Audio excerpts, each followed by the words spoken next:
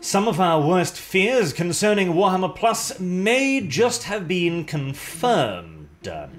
There has already been a few rumours floating about as to how Games Workshop have approached and treated some of the fan content creators.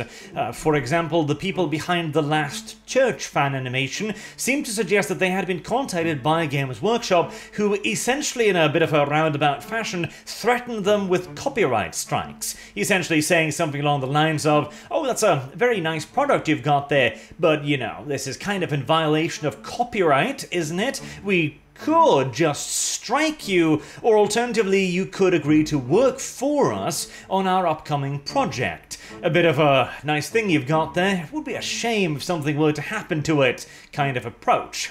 And recently now, there's been a post on a Korean Black Library forum from somebody who apparently claims to be Sodaz, another Warhammer 40k fan animator, which... And bear in mind here, I don't speak Korean. I've been provided with a rough translation of what it says, so if you can speak Korean and I'm completely off the ball here, do feel free to point it out to me.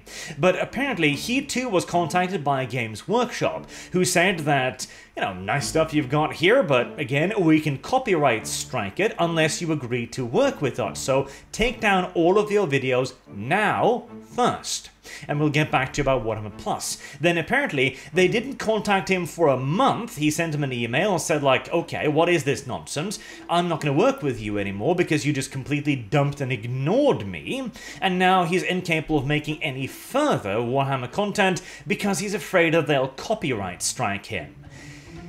This sounds an awful lot like what I was afraid of. Games Workshop essentially swooping into the fan animation market, full of people who were doing this out of, well, their own interest, their own passion, and going, you're not allowed to do that unless you earn us money by doing it. And if you continue to do it, we're gonna sue you.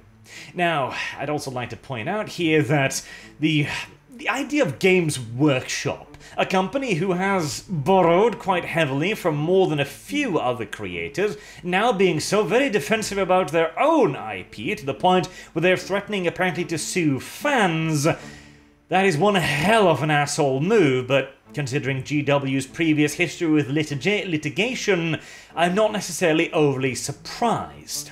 And we are now also left in a position where Games Workshop is monopolizing Games Workshop animations via threats and bribes, essentially. Which, and here's the problem again.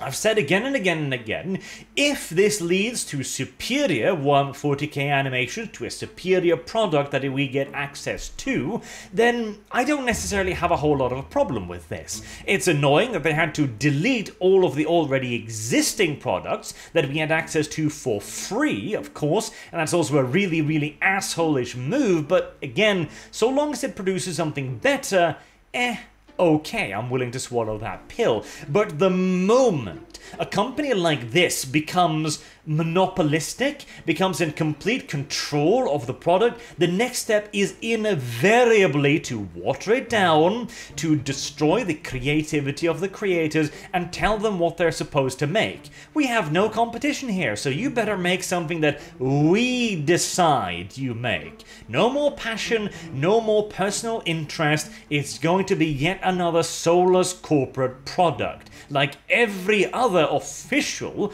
Games Workshop animation. Something boring and bland. That is what's probably going to happen now.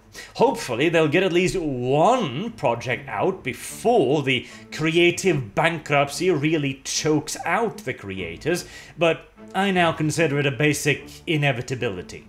The moment Games Workshop achieves complete market dominance via, again, threats and intimidation, is the point where we will be losing access to the good products. Bearing in mind also, I mentioned this a little bit around the whole idea of them doing like official lore stuff. I don't feel threatened by that in the least, because official Games Workshop lore is basically just going to be marketing spiel, isn't it? Whatever model they want to sell that month, they'll be like, oh, look, they're so cool, oh, aren't they awesome? Like 5 to 10 minute little blurbs of lore. Nothing like the product that I produce. But again, it does raise the interesting point. If they're now starting to threaten with legal actions against people who make fan animations because they themselves are now technically engaged in the same field, how long until they approach any other content creators and go, well, you know, you're creating something that has to do with our brand, I guess we're gonna have to sue you for that now, aren't we? Which is, incidentally, by the way, why I would encourage anyone who does any kind of Games Workshop content, start doing something else alongside it. It doesn't have to be your main focus, but do not be a channel that does only 40k, because that will give them a much better reason to sue you. It will give them a much better argument in court.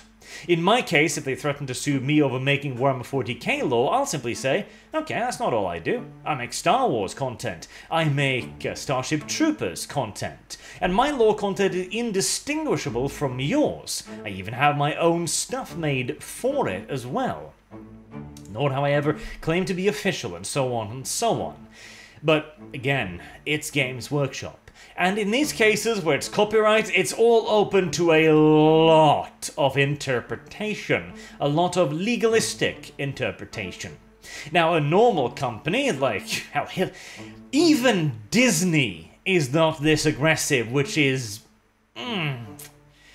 When Games Workshop starts turning into a worse company than Disney, man, do you know that we are in for some rough bloody years ahead of us.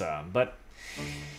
Anywho, this is of course based off a Korean post by someone that we can't verify as being Sodas, but all of his videos have been taken down. And we do also have the Last Church guys who did post a comment on one of their videos. I don't know if it's available any further now, which basically said the same thing. Again, we were approached by Games Workshop, don't you want to work for us instead? And if you don't, you know, would be a shame if we had to sue you.